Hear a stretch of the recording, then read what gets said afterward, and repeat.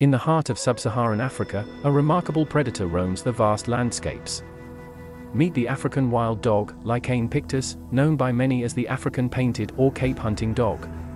These carnivorous mammals wear a coat like no other, a masterpiece of nature's artistry.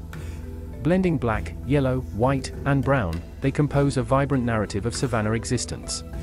They are strongly social beings, living in close groups from a few to over 20 members. Their strength lies in unity, a testament to the power of collaboration. Their communication is a blend of sounds, gestures, and expressions that tightly unite the pack. The hunt is their art, a display of skill and strategy.